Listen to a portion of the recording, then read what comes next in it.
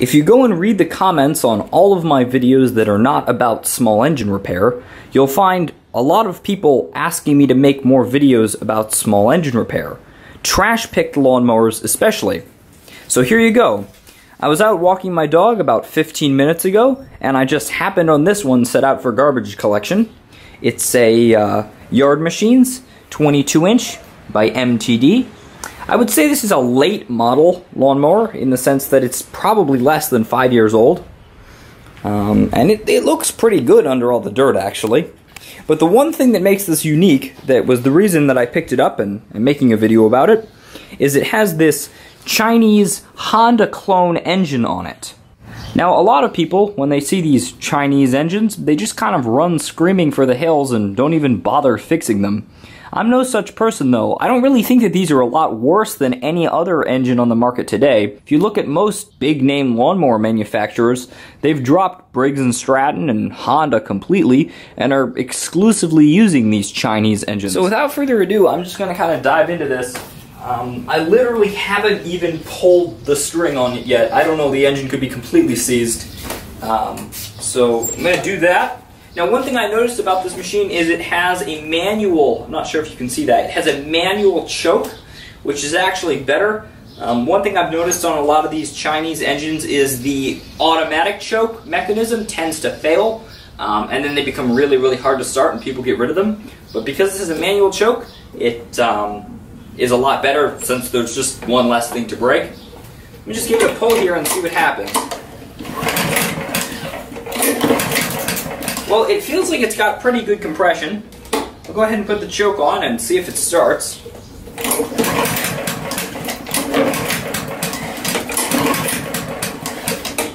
Nothing. Let's see.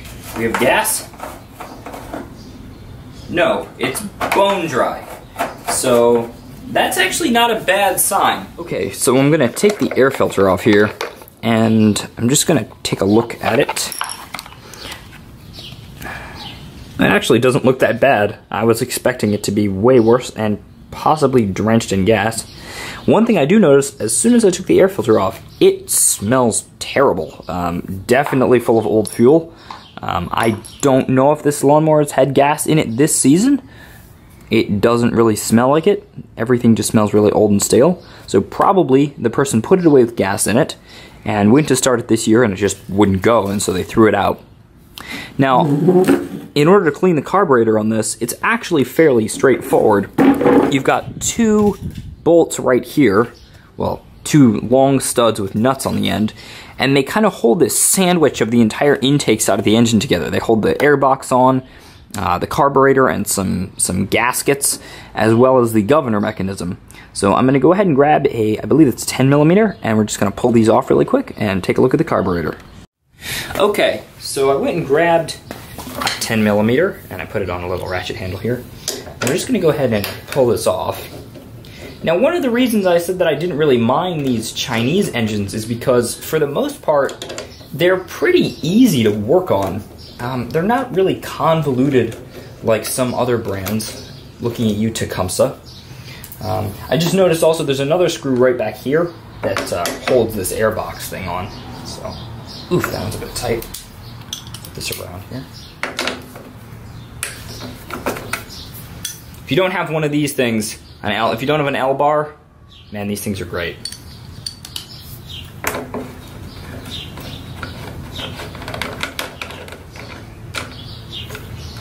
That one's actually a bolt. So, lift this off like that. And just kind of put that off to the side, I think. And let me grab you off the stand and take a better look at the carburetor. I lied. You're staying on the stand for the time being because I kind of need two hands for this. So basically, the carburetor, as I mentioned, is on two long studs that come out of the head of the engine. And so in order to take it off, it's pretty straightforward. You just kind of slide the carburetor out like this. You can pull some of the slack out of the fuel line, and you can slide the carburetor this way enough to get a pair of pliers and take the fuel line off, which I'll do right now. Just grab a pair of toolbox really quick. It's got a little spring clamp thing on it. You just kind of squeeze here and work back. like that. And you can go ahead and remove the fuel line. See if fuel is going to come gushing out of it or not. Nope, bone dry. So then you can slide the carburetor a little bit further. And one nice feature is these little plastic parts, I guess, that interface the governor rods to the actual shafts in the carburetor. They have little cutouts, so if you twist them like this, the rods just pop right out of the top, and then you can just kind of lift the little spring out. The choke pops off when you take the carburetor off like this. Make sure I'm still in frame. And then you can just twist it sideways, and the carburetor just pops right off, which is really, really convenient compared to some other engines where you have to disassemble, 3/4 of the lawnmower to get the thing apart. Most of them don't even have the screw right here in the back of the airbox. See? So it's literally just 2 bolts to take everything out. Okay, little change of scenery. I'm here on the bench now. Got the carburetor off the engine, and I actually went and put some gloves on as well because trying not to get my hands too unbelievably filthy. So I loosened off this nut here, but I haven't actually opened up the carburetor yet. I did notice, however, when I took this nut off, gas didn't come pouring out of the carburetor, so I'm assuming there's no gas inside it. So we're going to go ahead and unscrew this bowl nut here. There we go. That's just a 10mm, by the way. We can go ahead and pull the bottom off here, the little bowl. As you can see, this is pretty bad. Got a lot of what looks to be ethanol residue. Usually this happens when the lawnmower sits and the ethanol, which is, basically plant-based and so has a lot of water in it, separates out of the petroleum and causes all that corrosion. Hopefully the float works. Yeah, it's moving there. Maybe a little stiff, might have to clean that. So I'll go ahead and pull this pin out here. Like that. And we can take the float and the needle out like that. And see, make sure that's in focus. The needle actually, it looks pretty good. So does the float, just dirty. And then the thing that we want to get at is the jet, which is up inside here. And the way you take that out is you get a long flathead screwdriver. You can just slide that up in here like this. And you unscrew the jet if it will come out. Sometimes they will, sometimes they won't. If it won't, get this out of here. Oh, it looks like I need a slightly larger one. But not one that large. Hold on, I'll be right back. Okay, I went and found my carburetor screwdriver, which was the normal screwdriver that I shaved down for unscrewing carburetor jets. And I'll just see if I can get this out of here so that we can clean it. Just realized I wasn't super in frame, but hopefully you saw that in action. Alright. You can just... There we go. So there is the metering jet. See if I can get that into focus here.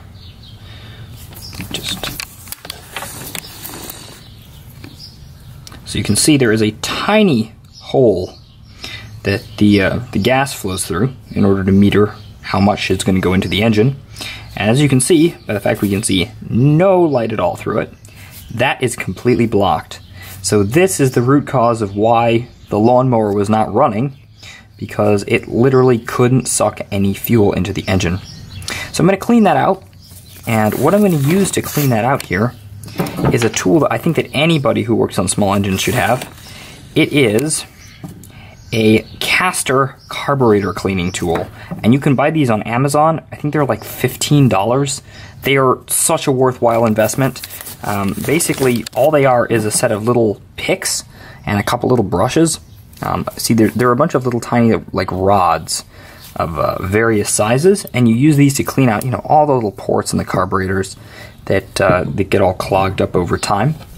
So what I'm going to do, first off, I'm going to go ahead and I'm going to take all of these parts that have all this awful gross varnish on them, and I'm going to go and soak them in some carburetor cleaner, and I'll be right back, and then we can clean that jet out. Okay, all the parts are cleaned.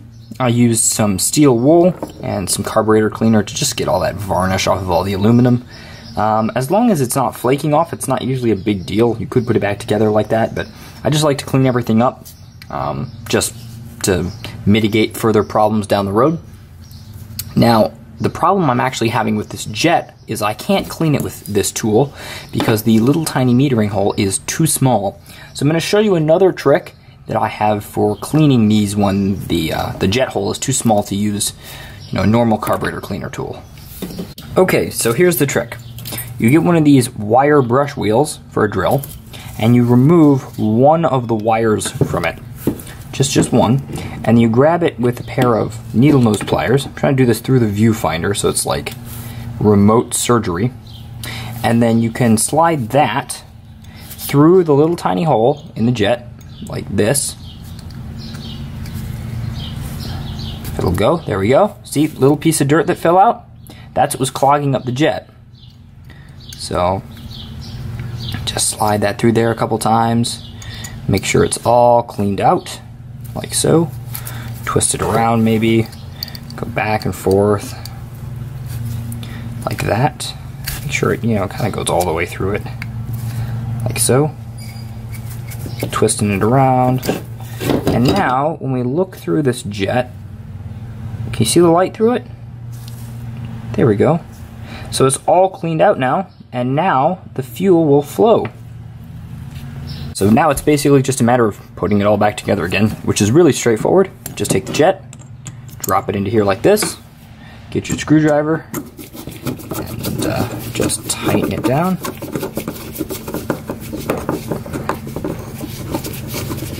You can actually watch through the little hole in the side as it's being tightened down to make sure you've gotten it down all the way. There you go, all installed. Next we're going to get the float, and I'm going to just go ahead and slide that down in there. And I'm going to get the little rod, put that in here like so. Maybe it goes in the other direction. Let's try putting it in from this side. Sometimes they only go in one way. There we go. See, and it pops into place. I'm going to get the bowl. I'm going to go ahead and put the bowl on. And one thing you want to remember is how this goes onto the engine. So it actually goes onto the engine like this. So what you want to make sure is that you have the drain hole facing the front. So in the fall, you can drain the old gas out, and that doesn't happen again. Go ahead and put this bolt in, tighten it up, get the 10mm. There we go, we're ready to put it back on the engine. Okay, so if you can hear me over my neighbor mowing his lawn, I'm going to go ahead and put the carburetor back onto the engine now. It's pretty straightforward to do. So the first thing we're going to do is we're going to hook the choke rod into that like that, and then just sort of slide this in here, line the gas line, and then when you get it in about halfway, you can put the governor rod on, like that, and the really small spring, which just hooks in there like so. You can see that. And we're also going to put on the fuel line, which just pushes on here like this. Get it without rolling the lawnmower into the next county. There we go. And then you just simply want to push the carburetor back onto the engine like that.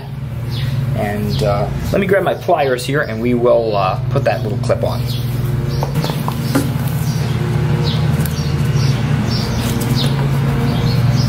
Alright, slide this over the little hump in the fuel line where it connects over the carburetor inlet. Alright, there we go. And I'm going to now put the air box back on. Like that. Oops, what was that? Oh, I see. So the air box here has actually got these little metal spacers that go into the holes right here around those rods coming out of the engine, the studs, and I accidentally pushed one of those out with the threads while I was trying to put it back in. So the last thing I'm going to do, I'm just going to tighten up these three 10mm bolts here. The only reason I'm showing you this is because I didn't really show you taking them out in a super clear angle, so I'm just gonna put these back in now. I can do this without completely obscuring the camera's view. So on my way into the backyard to test it out, I noticed gas was dripping out of the bottom of the carburetor bowl, and I assumed the float must be sticking, except then I realized I'm just stupid and I forgot to tighten up the bowl nut. So I've done that and it stopped dripping. So without further ado, let's see if it'll start. I hope it will. Fingers crossed. I'm gonna go ahead and put the choke on here. Here we go.